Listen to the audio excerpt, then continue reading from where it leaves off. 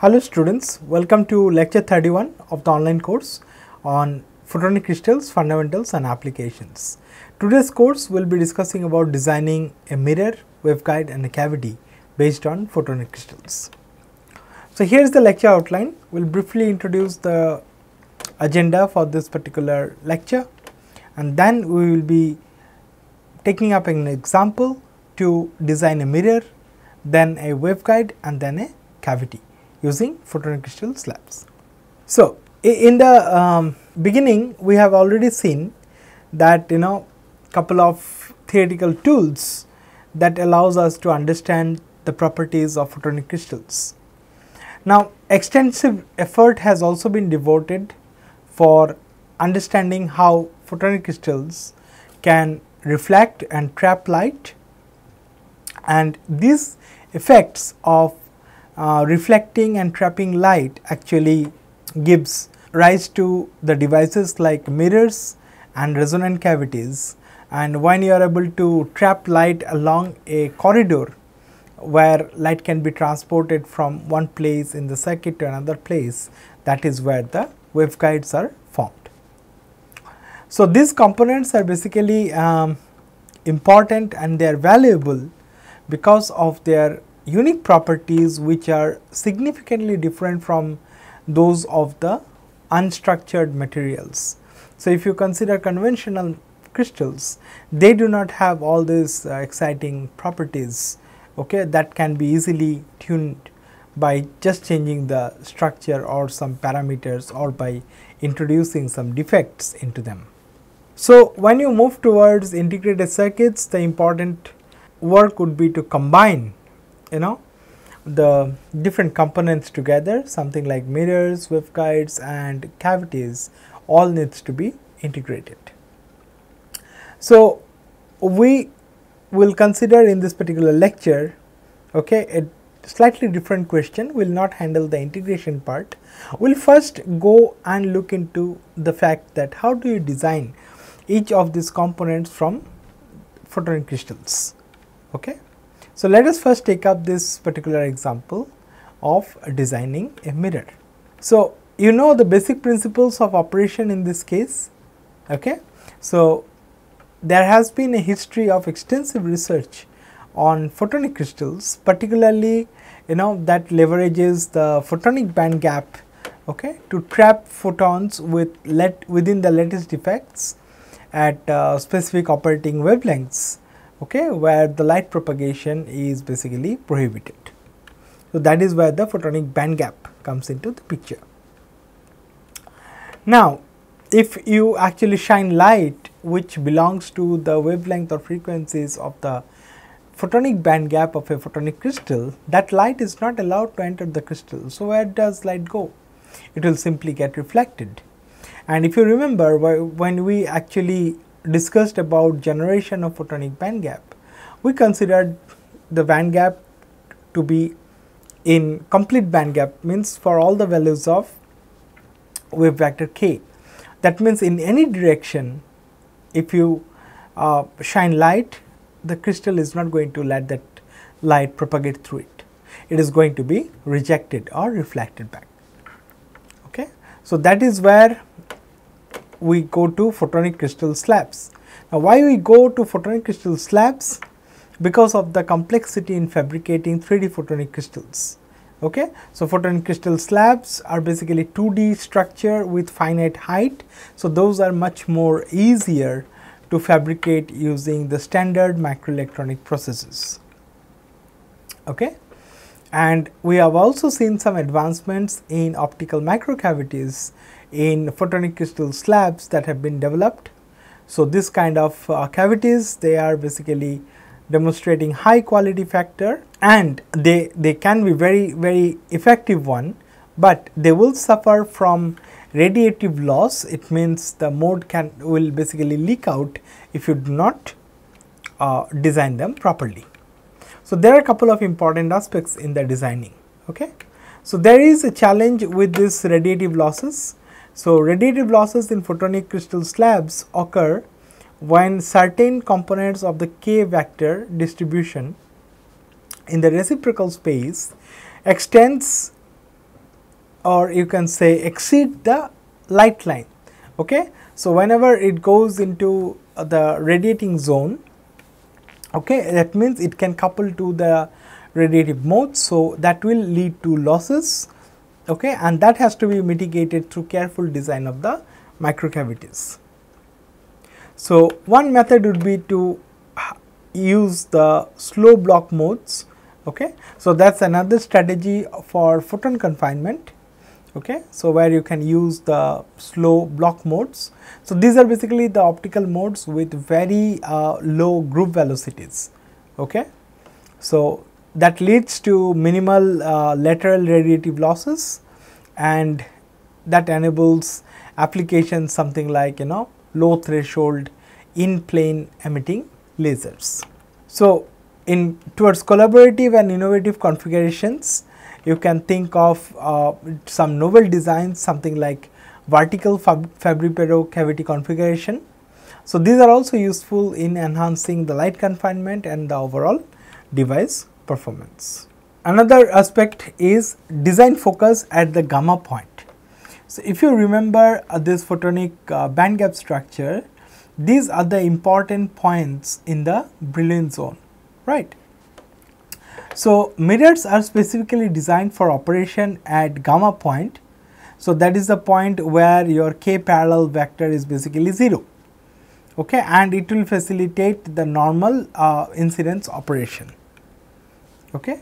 Now, this point being a highly symmetry location where the corresponding frequencies are basically above the light line. So, this is the light line, okay, and that allows, so you can see here this particular frequency is basically above the light line. So, that allows for the combination of radiated losses with low lateral expansion velocity in this particular slab. So, let us first go into this particular diagram. So, this tells you the basic principle of operation of photonic crystal mirrors. Okay. Sometimes we will be referring them as PCM also in this particular lecture. Okay.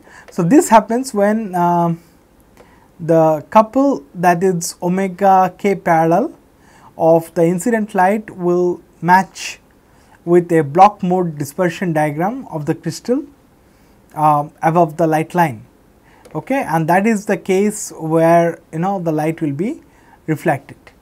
Okay. So, for finite size incident beam that you can see here, this ellipsoid or ellipse shown here in red, that shows the finite beam size. Okay. So, that shows you that the best reflectivity coefficients are basically obtained around gamma point, that is when k parallel is equal to 0. So, that is where you are basically here, right. So, this is the incident light and this is how the reflection will take place. So, under normal incidence illumination with a wavelength matching that of the eigen wavelength which you found at gamma point, okay, the incident energy could couple to the photonic crystal block mode. Okay. So, that is where the coupling takes place. So, the photons in the block mode have basically two pathways. They can radiate back outside the crystal, causing constructive interference in reflection and thus destructive interference in transmission. Alternatively, they can also escape laterally from the illuminated area, and those are counted as lateral losses. So, these are the two pathways or means by which photons in block mode can actually go. So, this gives us an estimate of the kinetic constant and the reflectivity. So, the behavior of photons are basically governed by two kinetic constants. So, you can take tau c, which is basically the coupling time constant of the guided block modes to radiated modes, and tau g, this is the time constant for lateral photon that escapes out of the illuminated area. So, if you consider the reflectivity of the photonic crystal mirror, that will directly relate to this ratio of tau c by tau g. So, if you want to achieve a high efficient mirror for narrow beams, okay, what you want to do? You want to minimize this particular ratio. So, that will ensure that rapid coupling of the guided photons back to the lateral modes happen, radiated modes happen before they could escape laterally. Okay. So, you are actually able to get more reflection. So, that is how you can get good mirrors. Okay. So, high contrast, high index contrast photonic crystal mirrors can actually enhance the coupling rate to the radiated modes. So, that means you will require lower tau c, okay, and that will also reduce the photon mean group velocity. That means you will have higher tau g, and these two cases will make promising recipe for efficient mirror design. Okay. Now, let us quantify the time constant tau g and the group velocity v g. Okay. So, around this point, gamma point, a parabolic approximation could be applied to the dispersion characteristics, okay, and you can write omega k parallel as omega naught plus half alpha k parallel square. So, alpha here is basically the curvature of the band, okay, that is near this gamma point. Okay. So, you can see from here also. Okay. So, each in plane wave vector component, that is k parallel of the block mode, matches with one of the incident waves. Okay. So, what you can obtain from here, the mean parallel wave vector of the block mode is then inversely proportional to the lateral size of the incident beam. So, that is another important point. So, if you consider S, capital S to be your incident beam area, so you can say that k parallel average is basically 1 over square root of S. Okay.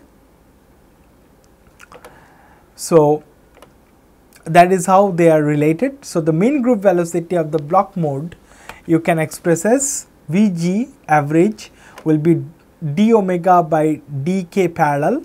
So, you are considering basically the value when it is k parallel average, and that comes out to be alpha over square root of S. So, finally, the time related to the lateral escape of the photons out of this illuminated area can be given by tau g, that is S over alpha. Okay. So, these are the important parameters that can tell you that you want the radiation to be reflected first before it could escape to the lateral modes. So, now we can estimate the spectral bandwidth and the photon lifetime. So, the spectral bandwidth delta omega of the reflector would be inversely proportional to the lifetime of the block mode photons inside the illuminated area, and they are both related to both tau c and tau g by this 1 over tau equals 1 over tau c plus 1 over tau g. Okay.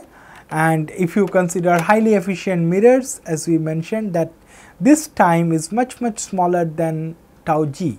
Okay. That means the bandwidth will be mainly governed by tau c, and it will be delta omega, which is inverse of tau c. So, a highly efficient and compact photonic crystal mirror will exhibit therefore necessarily a large reflection bandwidth, because you want your tau c to be small. So, that way you get a large bandwidth as well. Now, what are the requirements for optimal coupling? So, efficient coupling between a normally incident beam and a photonic crystal mirror block mode requires matching of the electric and magnetic field symmetries. Okay. So, here we can see the basic principles of these photonic crystal mirrors, okay, are applied by in order to get a broadband mirror in the near infrared. So, as you can see, we have considered here indium phosphide air photonic crystal mirror. Okay. So, it is basically a indium phosphide and air one dimensional grating. Okay. So, you can see here in the figure, the membrane thickness is H, which is 255 nanometer, and the lattice period capital lambda is 1.15 micron, and you can see the air filling fraction is around 65%. So, you can see the structural parameters from here. Okay. Now, this is studied under TE polarization with the incident electric field being parallel to the slits. Okay. So, now we can study the band structure and the resonance mode. So, the band structure basically reveals two modes that you can see here. The first one is TE1 mode, okay, this one, okay, and it can be seen as at lambda 1 equals 1.24 micron, and the other mode is this blue color one, which is TE2, that is 1.84 micron, and these are located at the gamma point, as you can see. Okay. So, these are the different points. So, this is gamma, this is x. Okay. And what is important here? So, if you see, this is basically the design that we are considering. I have also already mentioned what are the structural parameters. Now, the other things that you can see here are the reflection characteristics and the simulation findings. Okay. So, RCWA analysis, this is basically rigorous coupled wave analysis that has, this is a method of simulation. We will not cover that in this particular course, but this is a numerical technique that can allow you to calculate the reflection from this particular structure, and it demonstrates that you are getting broadband reflection due to the spectral overlap of the two block mode resonances. Okay. So, if you modify, so you can actually see from here. Okay. So, this is for the filling fraction of 65%, and when you change it to filling fraction, air filling fraction basically of 75%, this is how the resonances will change. So, when you say air filling fraction is 75%, it means your indium phosphide slabs are actually getting narrower, right. So, at the normal air filling fraction of 65%, the reflection spectrum is basically characterized by two distinct maxima that can actually have almost 100% reflectivity, right, and this occurs at 1.4 and 1.6 micron. Okay. So, you can see there are two maxima. So, one is at 1.4, another is 1.6. So, they are slightly offset from the resonance eigen wavelength. So, ideally there should have been these ones. So, what is the main reason for the reflection? It is basically constructive interference between the reflected waves from each block wave resonance that occurs at intermediate wavelength. Okay. And this is basically due to opposite Z parity of the TE1 and TE2 mode. So, if you see that TE1 is basically Z odd, okay, and TE2 is basically Z even. So, here you can see this is TE2 and this one is TE1. So, this is plane wave expansion method, this is FDTD method, this again from this method, and what they are plotting, they are basically plotting different components of the electric and magnetic field vectors. Okay. So, that you can see this odd even parity. Okay. So, if the block modes have similar symmetry, so destructive interference would result in a dip in the reflectivity between the two resonances rather than giving you a flat reflection. Okay. So, the peak reflectivity at each wavelength is basically influenced by excitation of both block modes, while they still have some differing contributions. So, the reflectivity maximum that you see at lambda equals 1.4 micron is basically coming from the T1 mode, okay, this one, and the other one that you see at 1.6, okay, is basically coming from T2, though they are saying it is predominantly, okay, that particular mode. There is a slight difference in this resonance peak and the eigen mode wavelength. So, you can understand that these are not purely T1 and T2 configuration, but predominantly these modes are only creating this maximum. And another important point is that the two reflectivity peaks are almost equal in the amplitude. Okay. So, this equivalence is mainly due to that T2 mode having a lower tau g, okay, and that you can see from the higher band curvature, okay, for the TE2, but as compared to the first case, that is TE1, okay, but it has got a lower tau c, okay. That means it corresponds to a higher spectral bandwidth, and that you can also see in this particular case. And the ratio tau c by tau g, okay, is very critical for indicating the lateral losses, okay, and this remains roughly constant for both block modes despite there are differences, okay. So, this is how you can actually obtain very efficient mirrors based on photonic crystal slabs, okay. So, that is one practical example. So, now we will move on to designing a waveguide. So, we have been discussing this for some time, that we can introduce a line defect in a photonic crystal slab, and we can propagate, or you can actually allow a wavelength that falls within the photonic band gap of the substrate or the surrounding medium slab, and allow incident that particular wavelength into the defect waveguide, and that will be happily propagating through it without any losses. So, let us look into that into more details.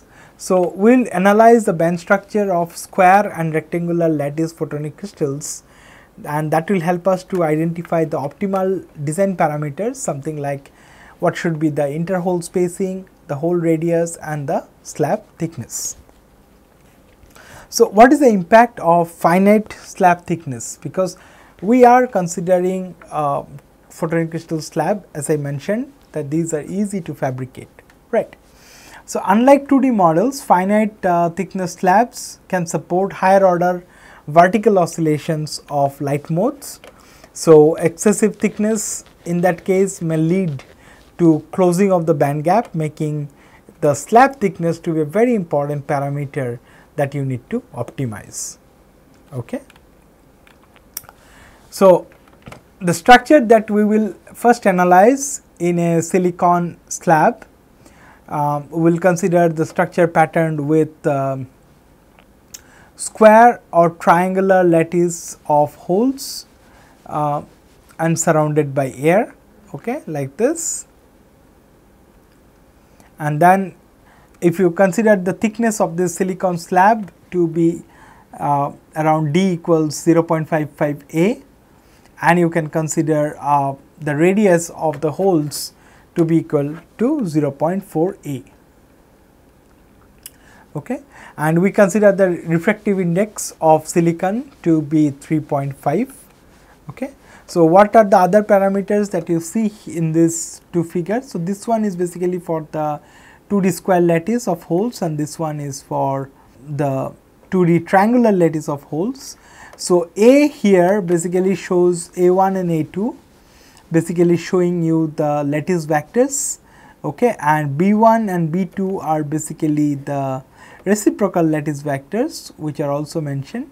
So, here just for a change, because this design has been taken from this particular journal, there the authors have used different kind of notations for the points so of the irreducible brilliance zone. So, they are calling this as gamma, m and x, okay, and for this case they are calling it as gamma, x and j, okay.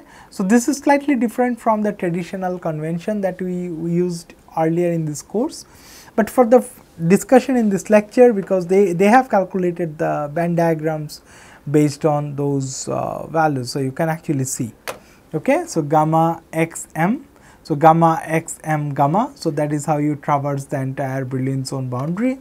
Here also you can do that, gamma x j gamma, okay. So, what they have done, they have calculated the band diagram of the eigenmodes of this silicon slab, which are basically perforated with 2D lattice of holes.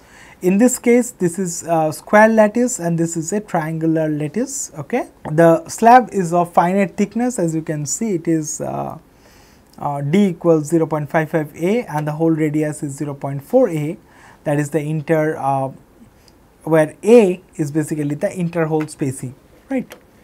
So, what you see here, the even modes are basically represented with circles, okay, and the odd modes are shown with stars, okay.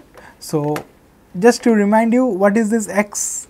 X is this basically discuss about different directions in the reciprocal lattice, and what is the y axis? That is giving you the normalized frequency, okay, or you can say normalized wavelength a by lambda, okay, where lambda will be the wavelength in air or vacuum. You can see the solid lines here, these are basically the light line dispersion relation for the photons, okay, in air, where the momentum is normalized to 1 on the x axis, okay. And then what you can also see here, the modes are occurring at frequencies above this line will be prone to leak the energy into air, and those are basically the leaky modes which are causing the primary loss mechanism for the waveguides. So, above the light line, if there is any mode, okay, that will be able to couple to the continuum. As you can see, these are basically continuum of radiative modes, means for every frequency there will be a mode that is supported. So, it is a continuum, okay, and then you will actually not get complete band gap, okay. So, what you also see by comparing the two cases of square and triangular is that the triangular lattice can basically feature a wider band gap than the. So, here you can, if you look into the circles, so here is a narrow band gap, but here is pretty wide, okay. So, this lines and this line, so you can see the gap, it is pretty wide band gap, okay, and that is because of the greater symmetry and a smoother brilliance zone, right.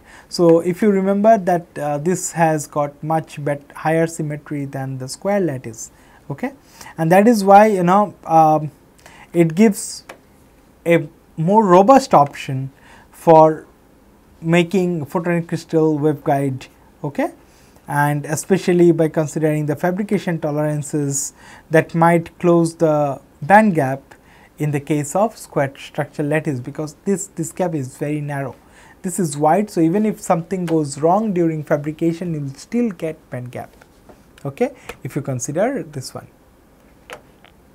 fine. So, I think we have already discussed this, we have already seen that the even modes are basically the TE like modes, and the odd modes are basically the TM like modes of the photonic crystal structures, and they are basically shown for both square and triangular lattice, right.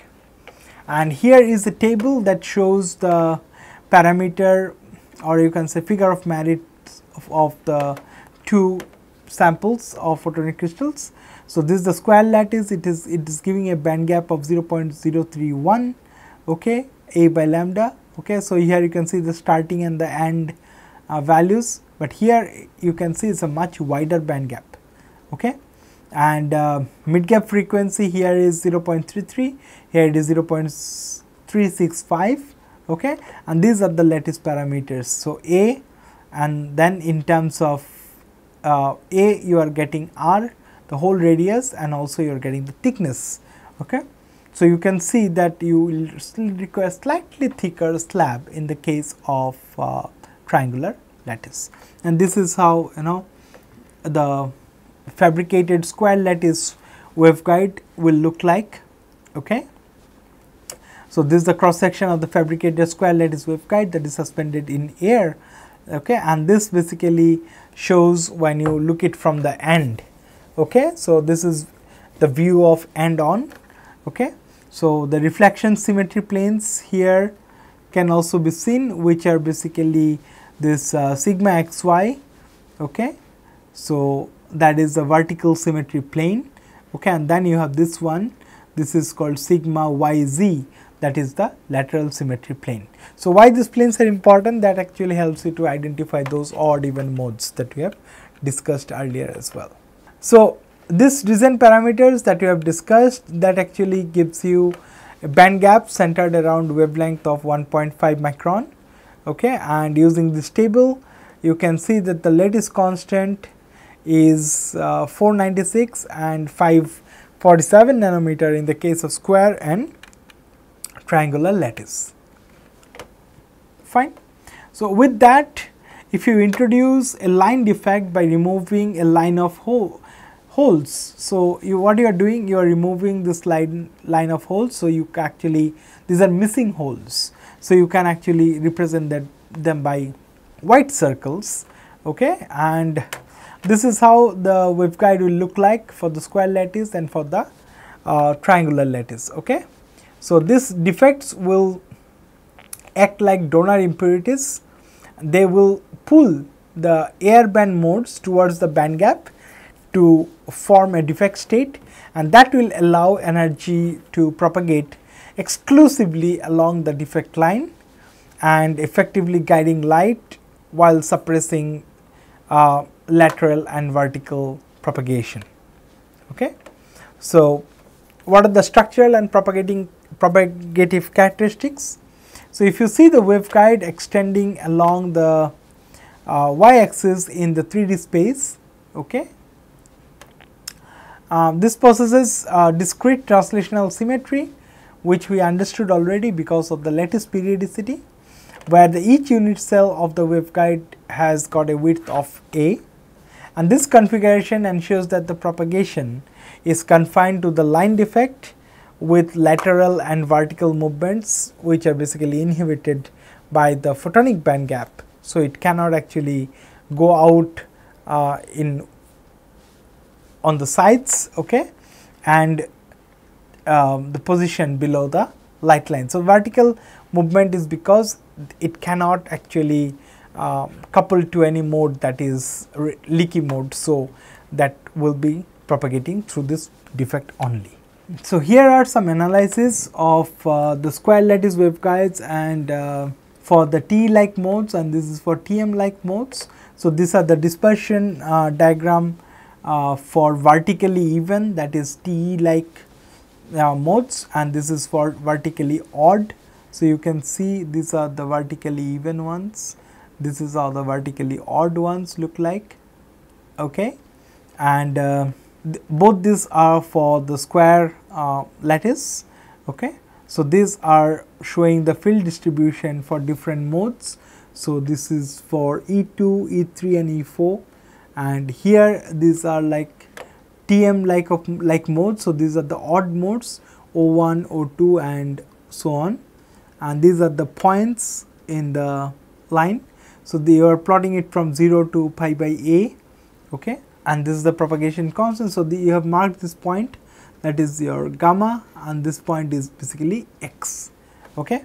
The same thing you can do for the triangular lattice, okay. So, here you can see that these are again T-like modes. So, these are having vertically even symmetry, these are having vertically odd symmetry, okay, and you can also see the distribution of E1, E2, E3, E4, E5 modes, okay, and here you can see O1, O2 modes. Similarly, this for the triangular lattice, they have marked the points here, gamma, j, x, and so on, right. And another important thing, if you look here, the solid line that you see is basically marking the light line in each case that has got a slope of 1. Okay, so it's basically from here 0, this is basically pi by a. So this point is pi by a comma 0.5. So this is how you can mark it. Okay, so this is also, it will go to 0.5. Here it is 0.4.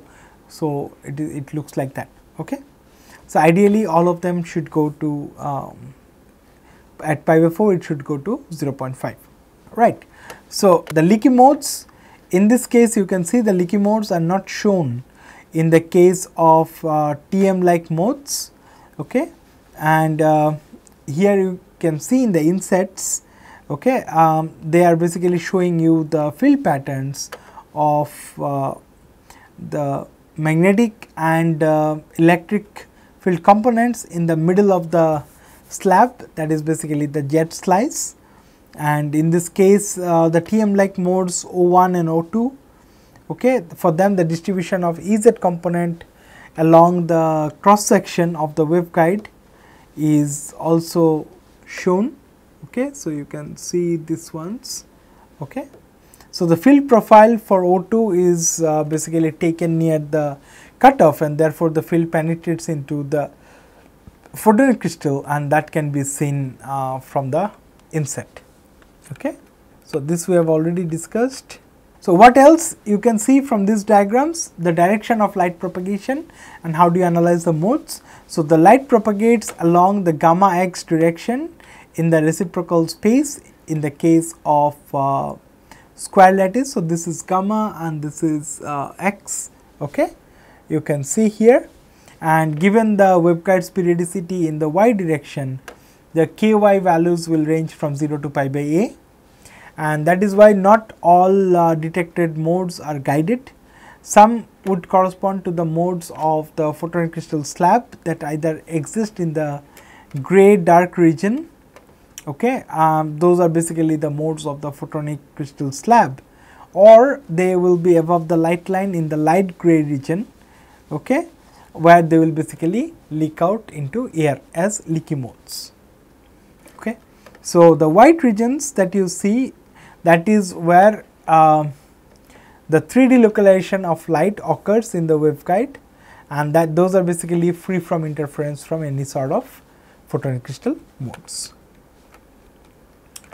So the guiding mechanism for the modes situated below all photonic crystal modes, something like modes E1, O1 and O2. Okay, so they basically perceive the silicon slab perforated with 2D photonic crystals lattice not as a photonic band gap material, but they will basically see it as a effective medium, okay, which has got a refractive index of n effective, and that is lower than the effective index of silicon, okay, core. That means it is lower than 3.5. So these modes are basically guided via total internal reflection, and they are basically unaffected by the periodicity of the photonic crystal. So that allows for unrestricted propagation, constant ky or beta, you can say. Okay, so here the it is not depending on the band gap, it is rather depending on the total internal reflection phenomena, and that is why there is no restriction on the propagation constant in this case. So what are the strategies for enhancing the coupling efficiency? So if you want to improve the coupling efficiency, okay, you have to eliminate the leaky modes in the frequency range of the targeted guided modes. Okay, that is very important, and this could be achieved by adjusting the R by A ratio of the photonic crystal lattice by narrowing the width of the waveguide, okay, both of which will help to exclude the undesired leaky modes. So the first thing, what could be the method for single mode regulation? Narrowing the waveguide width will also push some modes back into the air band because they will not be supported within the waveguide. So, that basically reduces the number of guided modes, and potentially that increases the cutoff frequency for TM like modes while retaining some of the TE like modes, and that will help you achieve single mode kind of operation. So, that is how you can actually make single mode to propagate with high efficiency in the waveguides. Now, we went to the next and the last topic of this lecture, that is designing a cavity in the photonic crystals. So, let us look into the quality factor of a cavity mode and its reciprocal space. So, we could derive an analytical relation between the near field pattern that we see in the cavity mode and its quality factor. And why Q is important? Because it actually tells you how well the cavity is able to confine light, and you can define Q as omega energy by P, that is basically mode energy divided by the loss. So, in this case omega is basically the angular frequency of the confined mode. U is basically giving you the mode energy that can be calculated as integration half epsilon E square plus omega mu epsilon E square plus mu H square, and you integrate over the volume. And then if you consider the in plane and out of plane mode loss mechanisms in the 2D photonic crystals of the finite depth separately, you will be able to estimate P as P parallel plus P perpendicular. So, you can actually write them in terms of Q as 1 by Q equals 1 by Q parallel plus 1 by Q perpendicular. Now, what is that? So, how do you estimate this confinement? So, in plane and out of plane confinement. So, in plane confinement, you can actually take this particular diagram and see how we are basically estimating the radiated power and Q perpendicular for the known near field at a surface S. So, the in plane confinement, as I mentioned, is enhanced by using distributed Bragg reflector DBRs, and they can be increased by adding photonic crystal layers, allowing for high quality factors, that is Q parallel, within the photonic designs. And the out of plane confinement, that is basically influencing that relies on the modal K distribution, and it requires precise tuning of the photonic crystal defect for optimization. So, you can do finite difference time domain analysis for computing the near field pattern at a surface S that is above the photonic crystal slab, and that will provide insight about the out of plane radiation losses. So, the total radiated power P, that is the loss, or you can say radiative loss, that can be calculated like this. So, the total time averaged power radiated into the half space above the surface S. So, you can refer to this diagram how that integration is calculated. So, P is considered to be integral from 0 to pi by 2, and then again integral 0 to 2 pi d theta d phi sin theta and then K. So, if you consider the radiated power per solid or per unit solid angle, that is K, that has Kx and Ky, and this radiative power is derived from the 2D Fourier transform of Hz and Ez at the surface S. So, this is how you can calculate that. So, K you can obtain from the 2D Fourier transform of the electric and magnetic field vectors along the z direction. Their eta is the free space impedance, lambda is the wavelength in air, K parallel and Kz are basically in plane and out of plane components, okay, and they are calculated using the angular definitions in the coordinate system. Now, you can also find out the similar formulation for out of plane loss, right. So, the total out of plane radiation loss can be calculated through an integral over the light cone, and that basically simplifies the understanding of the radiation dynamics above the photonic crystal slab. So, you can compute P equals this, okay, and here again you are using the 2D Fourier transform, okay, of Ez and Az. So, this is similar to this one, okay, but then you are integrating over this cases where the k parallel is less than equals k, okay. So, this is where it will be restricted, and this formula provides a straightforward method to calculate the quality factor Q for a given mode, focusing particularly on the T-like modes where Hz is basically dominant, okay, and that will determine the quality trends.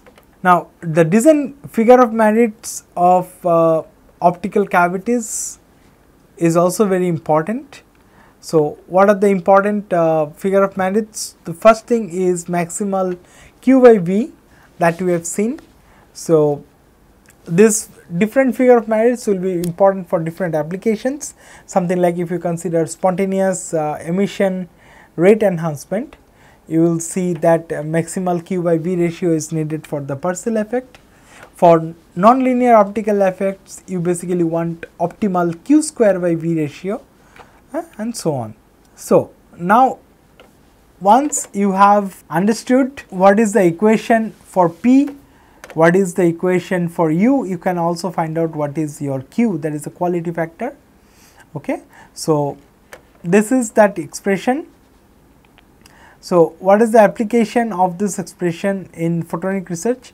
First thing is that it gives you a theoretical explanation for Q factor, because this equation facilitates the investigation of the theoretical limits of the cavity's quality factor and also the relationship with its mode volume that allows deeper understanding of the photonic structures.